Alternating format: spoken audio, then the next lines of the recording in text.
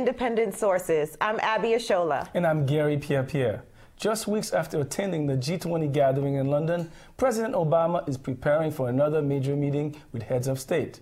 The fifth summit of the Americas kicks off on Friday in Trinidad and Tobago, where Obama will share the stage with 33 other leaders from the Western Hemisphere. On this edition of Independent Sources, we get a preview of the summit from experts on Latin America and the Caribbean. Two topics could dominate the discussions: the economic crisis and Cuba. We learn about problems with water around the world. And we meet some journalists with feet in two worlds. We'll have those stories and news of the week after this. I think ethnic media is freedom. It's kind of freedom to really serve your reader, your public, your, in my case, the Latino community. And I think that whereas in the past people wanted to be in mainstream, I think today people in mainstream envy us in ethnic media because we're very targeted.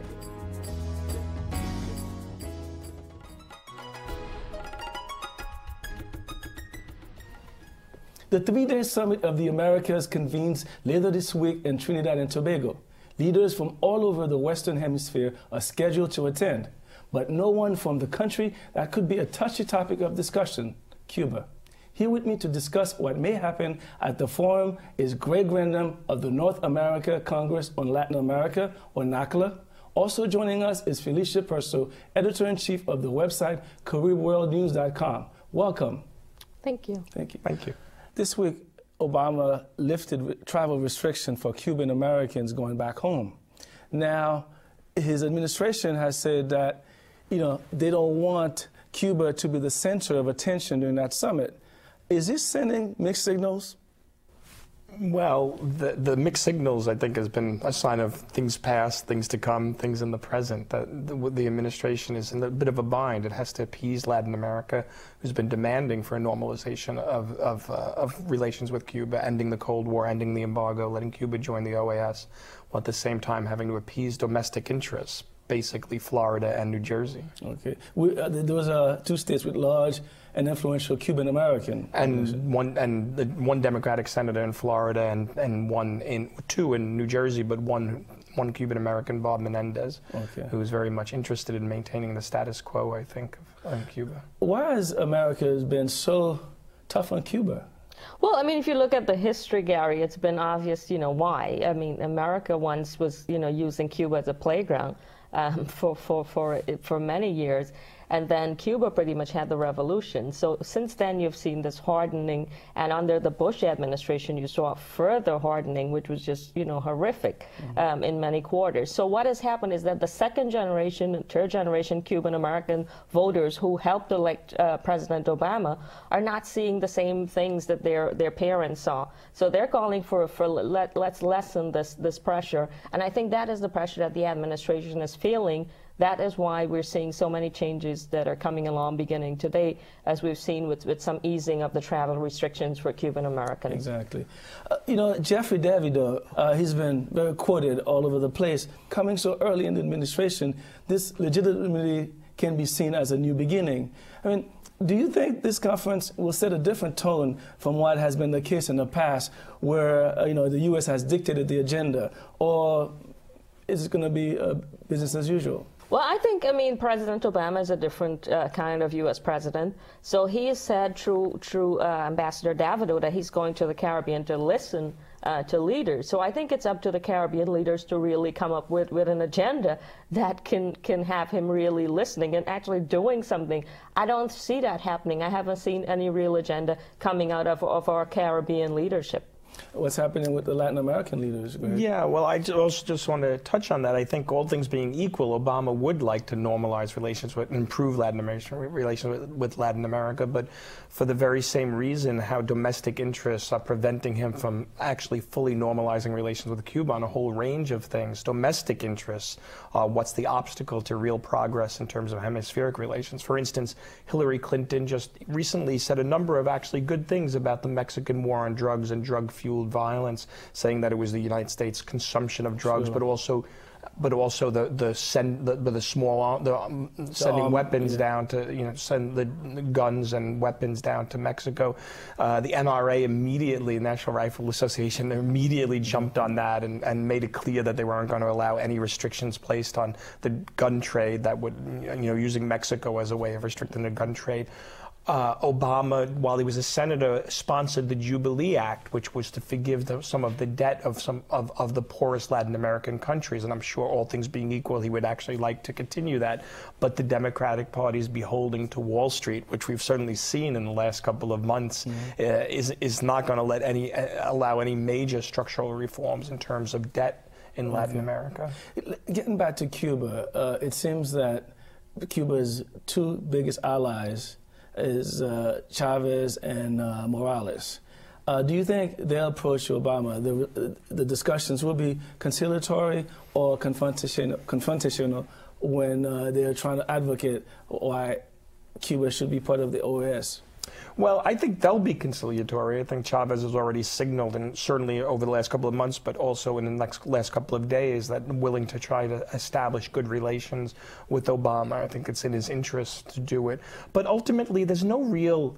The conflict between Venezuela and the U.S. is really about the United States. Again, this is... Was it about Bush or the United States? Well, what do you think? I think the United States... I think there's interests in the United States that need to demonize certain countries, particularly when they stand up to the United States. In the particular case of Obama, there's no payoff to normalizing relationship with Venezuela, because if he does, he'll get slammed by the right. There's other real danger spots in Afghanistan and Pakistan where he does have to moderate U.S. rhetoric and hopefully change U.S. policy. But in order to do that, he can't appear weak on all fronts. So just for instance, just let me say quickly, a few weeks ago, he sent out a few signals about normalizing and softening the hard line against Venezuela, and he was attacked by the Wall Street Journal, by the Heritage Foundation, and they immediately backed off. But you expect that, Felicia, don't you? I mean, absolutely, absolutely. I think Chavez is sort of showing a softening of his approach. And I think with President Obama being who he is, will, if Chavez reaches out his hand, I mean, I'm interested to see that picture if Obama actually, shakes his hand. I know the aides will sort of try to keep them away. But I think, it's a beginning, and he sent a strong signal in Europe of how he wants to bring the world together. And I think it will be the same attitude in the Caribbean at this summit. Speaking of the Caribbean at the summit, now, one of the benefactors of Cuba's isolation has been the Caribbean. Now, how do Caribbean leaders feel about Cuba, if you will, joining the fold once again? Would that undermine their own economic prosperity?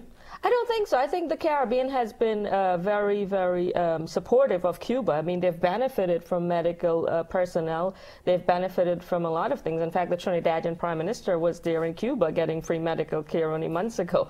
So I think they're very supportive, but they haven't been as upfront with their support. Very few countries, including Dominica and St. Vincent, where the leaders are more, outspoken, they have actually said that they're supportive of Cuba. But I think the Caribbean of its whole has not really set a major agenda, and that is worrying to a lot of people, especially here in the diaspora. It's interesting you brought up the Prime Minister of Trinidad and Tobago, Patrick Manning, who on the record said he didn't want Cuba at the meeting. He's not supporting Cuba. Well, that is very interesting, considering that he was actually a beneficiary of free medical care from Cuba.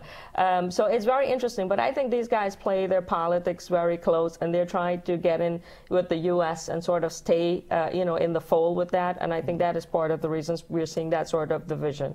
And Greg, from a Latin American standpoint, what is their interest in having Cuba back into the fold? There's been a long-standing demand that the United States normalize relations with Cuba. I mean, Brazil's been leading it. It hasn't just been Venezuela or Bolivia. Brazil has been very much interested in this, and not just for idealistic or solidarity reasons. Brazil's agro industry would actually probably be the one that would modernize Cuba's agricultural sector, and that would give them a portal into the United States, a close United States market. Brazil has been demanding access to the U.S. is agricultural. And this will be a sticking point where Brazil and Lula have been demanding that the United States lower its agricultural tariffs, import tariffs, and lower its subsidies. And we'll see if this is another domestic issue that will affect Obama's ability to deliver in Trinidad. Felicia, what's going on? Why isn't anyone stepping up and articulating a vision for the region vis-a-vis the United States? I mean, I just think they're so excited by having President Obama go to the summit that they've just lost track of the reality. So yeah, exactly. And I think if he wasn't going to the summit would be pretty much, we wouldn't even be having much of a conversation about it. I think they haven't done much consultation with their own people to realize what even is happening. And here in the diaspora, the voters who helped elect the president and who could actually have some say. We haven't seen any kind of issue. So we're not seeing Haiti on the agenda anywhere. We're not seeing immigration reform, which Obama is also trying to lean towards, and which the Caribbean leaders should sort of reiterate at the summit. Nothing is happening except, I guess, the economic reform and what is happening in the world, and also climate change. Those are just two of the major issues which have been just on the ground always at the table. I think also the OAS and some people, diplomats in the OAS, are saying it's looking like a talk shop because the agenda seems like a repeat of other summits, and that is also a concern. We'll have to leave it at that. Grandin of NACLA, Felicia Persaud of CaribNewsWorld.com, thanks for joining us. Now here's Zyphus Lebrun with some other news. Thanks, Gary. Here's a look at some headlines from the ethnic media. The Amsterdam News reports that MS-13, a violent international street gang, has infiltrated several areas on Long Island. The Central American gang is known for leaving dismembered corpses and decapitated heads at their crime scenes. Marquez Claxton, co-founder of 100 Blacks in Law Enforcement Who Care, says the NYPD is in denial about the danger of MS-13 and is not equipped to handle gang prevention. Caribbean Life reports that residents in Canarsie are battling a proposal to put a medical waste transfer station in their area.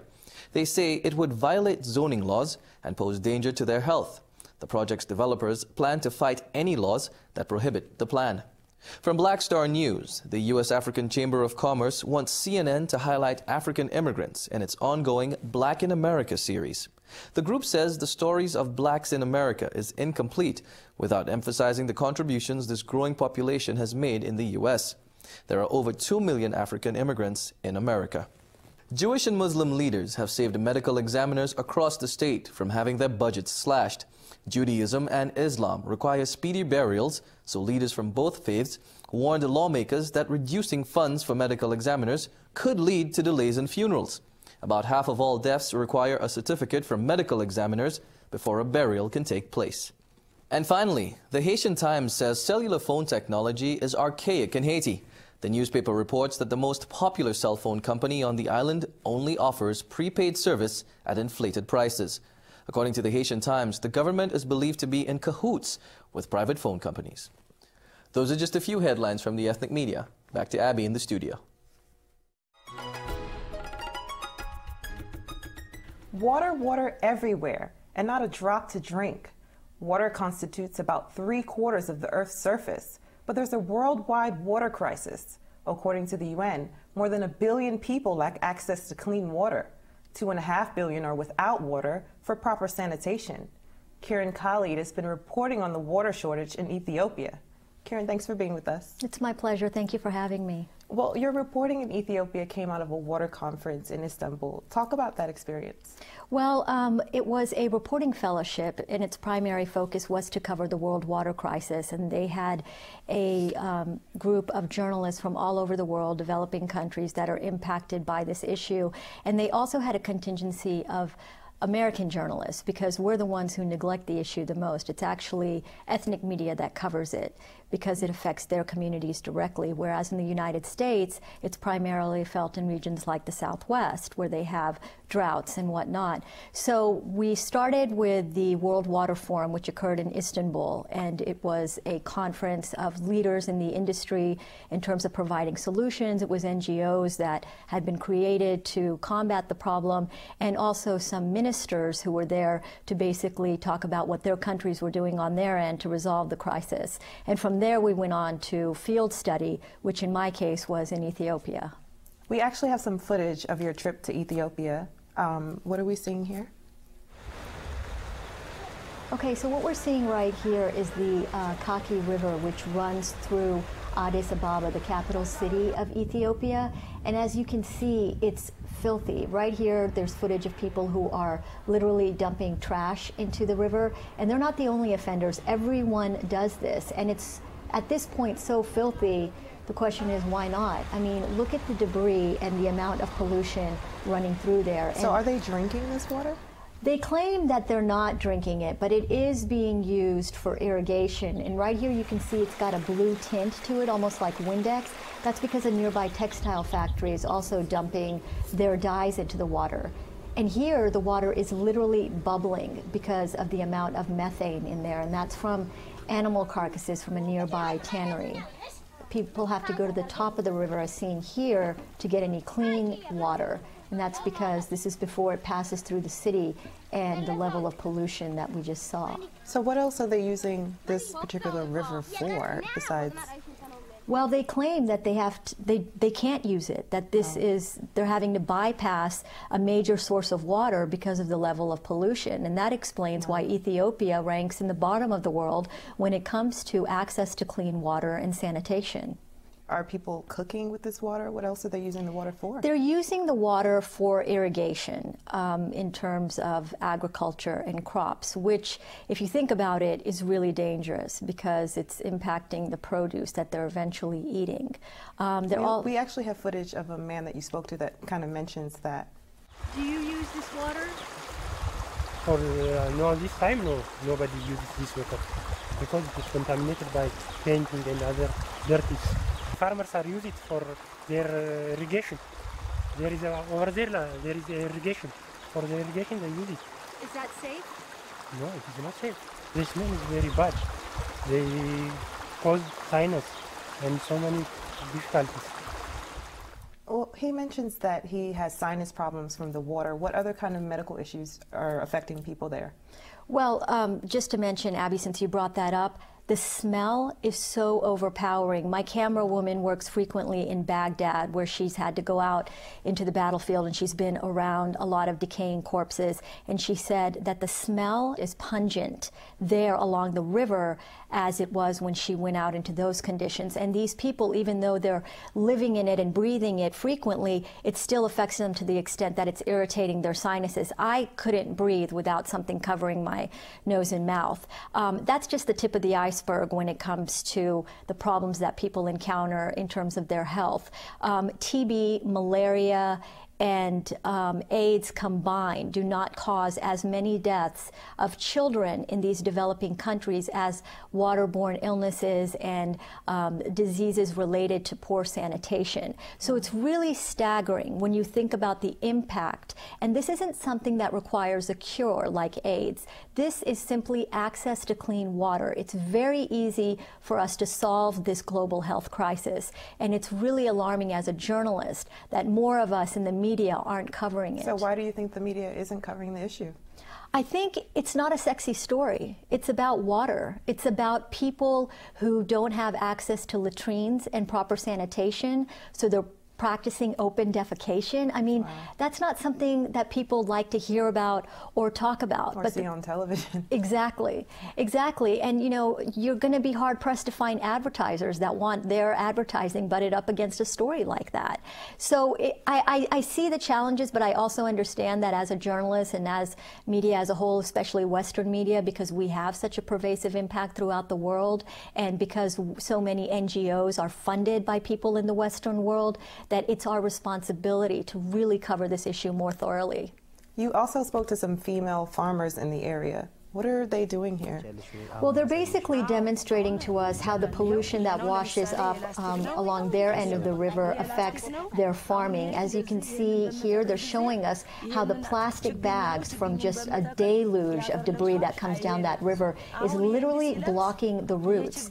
And they spend so much time excavating the trash from their cropland that it hinders their ability to harvest the rest of their crop. And by the time they get it all cleaned up, the rains hit again, and they have to start all over again because there's like another mountain of trash to sort through. So I'm sure it's affecting their business. Absolutely it is. It's affecting their productivity, which is one of the major reasons that poor access to water and clean water has such an impact on an economy overall in a developing country. It's not just the fact that they're not able to harvest more. It's because people are sick more, and therefore they're not as productive in society as they could be. Wow. So what is the UN saying about the situation? In terms of the water crisis, it is one of the Millennium Development Goals that the UN had set out. They have stopped short of declaring water as a human right. There is no UN formal official language. It's been likened to genocide, where they just haven't taken that step. And a lot of people back off from saying it's a human right because water is going to continue to be scarce. It's going to become progressively more scarce as the population grows and as competing sources for water take hold. And there have been tribal wars, I hear, right? Right. Wherever you put a well, you have to be very cognizant of the ethnic boundary lines, because if it's along one of those rival areas, then you do have a conflict. In fact, we spoke to people both on the NGO side and on the government side who agree that water is going to be the source of world wars, more so than oil has, because unlike oil, there is no alternative source for water. It is a finite resource that we have. So what about the privatization debate? I know there's been... The privatization debate is one of the things that a lot of people claim is hindering the progress in this area of development. Basically, there's two camps, and one says that water is a human right, that it should be available to the poorest of the poor, that they shouldn't be charged for it. And then the people who are pro-privatization think that the infrastructure needs to be funded by private industry, that they need to come over and take over the infrastructure and control access to water. But people who are the end users, which is the consumer basically, are saying that whenever private industry has come in, it happened in Cochabamba and it happened in Manila, whenever private industry has come in and taken over the water structure, it has resulted in corruption, a lack of transparency in terms of investment and delivery. And in Manila, for example, private industry came in, and according to people we spoke with in our reporting, they actually just took over the infrastructure that was built by the local community. They didn't add anything to the infrastructure, and then started taxing people for the infrastructure that they had built. So they were suddenly paying for water through a resource which they themselves had commissioned. So this industry was just reaping the rewards of their labor without really providing anything. And whenever you have privatization of any industry, it creates a big fear about profiting from something that should be a right to everyone, especially when it has such a vast impact on human life. So what are the solutions? What was discussed at the conference as far as fixing the problem? That's a good question. The solution, according to some NGOs, such as water advocates, is that you have to employ private industry. It needs to be a private public partnership. So if you have private industry invest money, and the return is great, you can get for every dollar invested in infrastructure as far as water is concerned, you reap $7 to $34. Wow. So there is a profit motive. But if they're confined to only covering the infrastructure and not charging for the water itself, but the delivery and the sanitation of that water, the delivery of clean and safe water, then you can have a situation where people can benefit from access and clean access, and the industry still makes its profit, and the way that the end user, the poorest of the poor, receives it is that they're subsidized by people at a higher income level. So it's a difficult paradigm to achieve, but that's what's claimed as the win-win situation by people who are in the middle of the argument. Unfortunately, that's all the time we have. Thanks for being with us, Kiran Khalid. Thank you for having me. We'll be right back.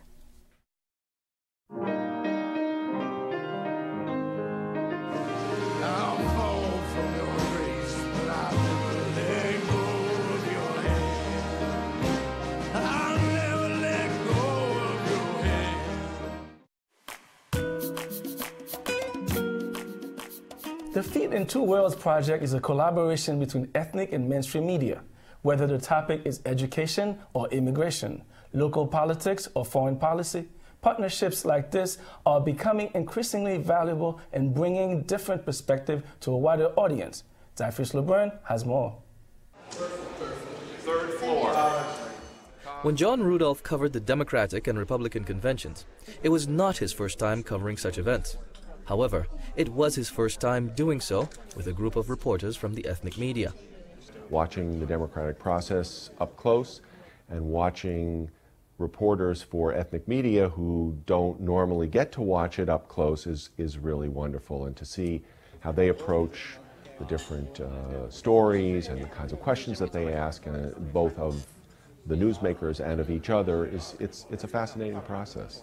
It's these sorts of questions about the rights and plights of immigrants that prompted Rudolph to produce the first Feet into Worlds documentary in 2005. Originally, he thought to immerse himself in immigrant communities to tell their stories. Then, he found a better way. We came up with this idea of finding newspaper reporters who write for ethnic newspapers, training them to be radio producers, and incorporating their stories in this documentary. My name is Ewa Karniandrychowska. I'm a reporter for Nowy Dziennik, the Polish daily news. And this is Greenpoint in Brooklyn. I wanted to show you this place because this is where most Poles come when they first arrive in the States. It's a working-class neighborhood. Ewa Karniandrychowska was one of the 3 reporters who worked on the first documentary. The hour-long production, narrated by author Frank McCourt, was a great success. You arrive here as an immigrant and make a new life for yourself, but you never completely leave the country where you were born. It won the New America Award from the Society of Professional Journalists. Since then, Rudolph and his team have continued production of new features. Another of Jędrzejowska's stories focused on a Polish worker stricken with cancer after working cleanup at Ground Zero. Ten dym, te kłęby wysokiego, ciemnego, różnokolorowego dymu. The one-shot project now has an extensive website where contributors publish their stories and make blog entries. Rudolph has also organized panel discussions dissecting immigrant issues.